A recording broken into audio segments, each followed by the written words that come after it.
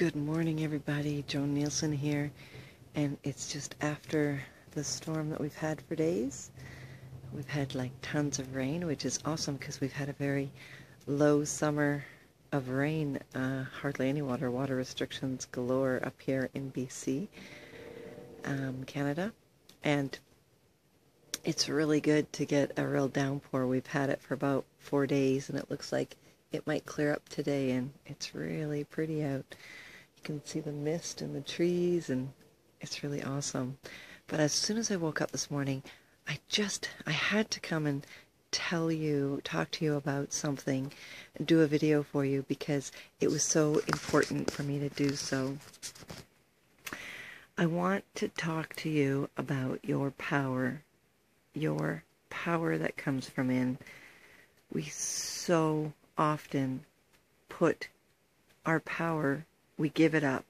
We give it to other things. We give it to other people. And we make them all responsible for everything in our life. We allow our power to be depleted. We allow our power to just be given away. We allow our power to be even taken from us, when all along it's always there. Our power is there. We are a very powerful people. It comes from inside us. It does not leave, but we think it does. We think it does because we've been programmed, trained. We've lived that life. We've watched other people we watch the news and we see other people react. We see other people. We've been taught this is how you do it, by living the experience through other people. We've lived in families who have been abusive. We've lived in families who've yelled and screamed at each other. We've lived in school systems that have degraded and put down. And it's time for you to take your power back. I could go on forever on where you lost it and where it went and how you're programmed into thinking that, but it never went. It's just waiting for you to empower it, to empower you again. You are not this body you are in. You are unconditional love. Your true source energy. We all come from the same thing. If you go and look and I'm not a scientist, so I only know what I've seen and what I've heard. We have cells that are like other cells. We are like everything in this world because we are all connected. Every person we are connected to. Every being we are connected to. And if we empower ourselves, if we start empowering ourselves to know that we can do anything, we can accomplish anything, we can be anything we want to be. Once we start doing that, the powerful being will come out. And sometimes we'll take a hiatus. We'll need time to recoup.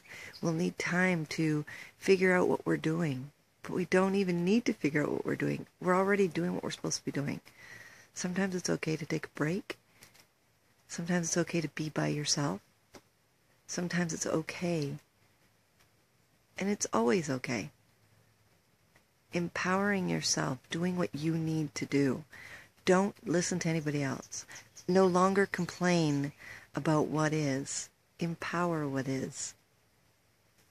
So you're in the same roadblock that you've been in 100 million times. Do something different this time. This time, be grateful for it. This time, empower it.